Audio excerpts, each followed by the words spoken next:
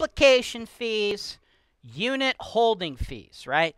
These are incredibly important. I see so many landlords coming to me like, yo, man, I don't know if I should make them pay this fee, or I made them pay the fee, but it was a refundable deposit, blah, blah, blah, blah. Like, dude, a refundable deposit? What the fuck is a refundable deposit? What in the fuck is the point of a deposit if that motherfucker's refundable, right? You gotta make them pay a fee to apply. You gotta make them pay a fee to hold the unit off the market, right? So many landlords out there, all the tenants, they'll come in, they'll say, yeah, I'm interested in your property, and you get 10 people that are interested in your property. You as a landlord, you got to pay money to the credit screening companies, the background companies, right? That money is coming out of your pocket, right? And if you think all 10 of those people actually qualify for your property, you're crazy. You need to create some type of barrier, right? That barrier needs to be money, right? If you say, because you watch this video, I don't rent to anybody with evictions, right?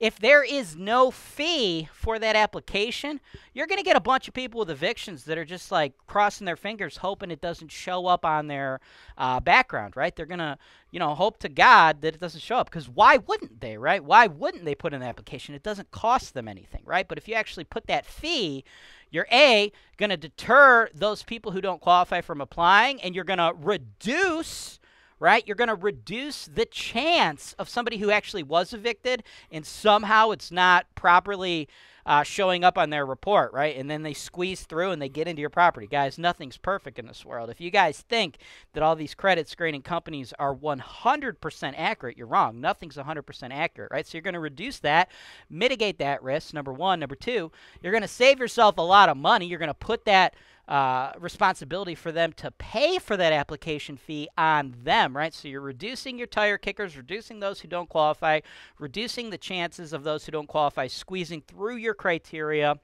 right? And you're not going out of pocket to screen all these folks, right? So that's part one of this. And then the second part is after somebody has been approved, okay? You might approve somebody, but they didn't have to pay anything, so they just went to the next guy down the street, and now they want to rent his house, and you're out that money again, right? But if they had to pay for it, they might wait to apply at the next guy's house, okay?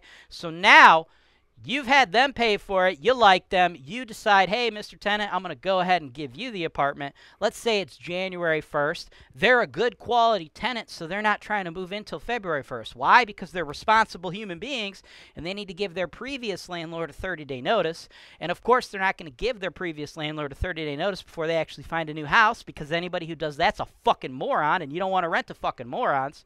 So now you got 30 days where your apartment's going to sit empty, okay, while you wait for your responsible tenant's previous lease and term with their previous landlord to expire.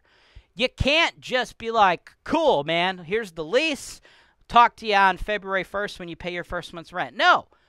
People change their minds all the time. You got to do something to hold them there, and that is you make them pay the holding fee, right? If it's going to be holding the property off the market for 30 days, they need to pay an amount equal to 30 days of rent, right? If it's like a 2-week hold or whatever, it's got to be half the rent, and it's got to be a non-refundable fee. Like, I see these people out there, they're doing crazy shit like, oh, hold deposit, and then like 29 days in, the tenant's like, yeah, dude, if something happened, I don't want to move anymore. And then the landlord's like, okay, here's your money back. What in the fuck is that? Why the fuck would you charge them a deposit in the first place if you're just going to give them their fucking money back? That makes no fucking sense.